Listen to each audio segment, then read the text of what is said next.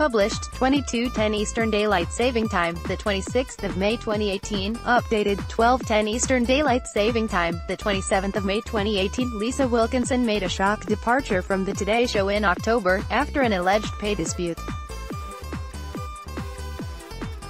And 7 months later, Sylvia Jeffreys revealed what it's like behind the scenes, since her former coworker jumped ship to rival Network 10.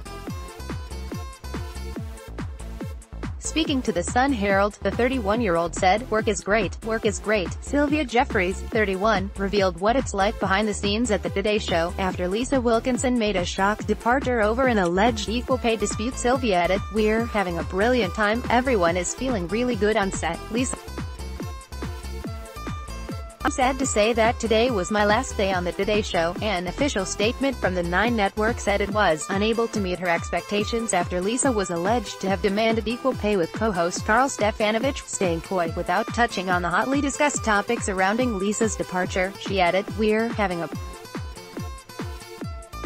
parody with co-host Carl Stefanovic, 43. It was suggested the reason Lisa wanted the same money as Carl was because he was rumored to be on twice as much." The Australian reported that Carl earns at least $2 million a year, in a 3-year contract with a potential bonus that could take his salary.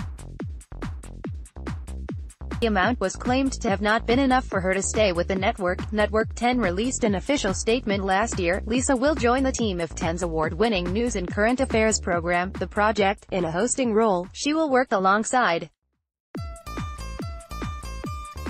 The Project's hosts Carrie Bickmore, Waleed Ali and Peter Hellier, as well as hosting The Sunday Project. Georgie Gardner, 47, was welcomed by Channel 9 as Lisa's Today Show replacement.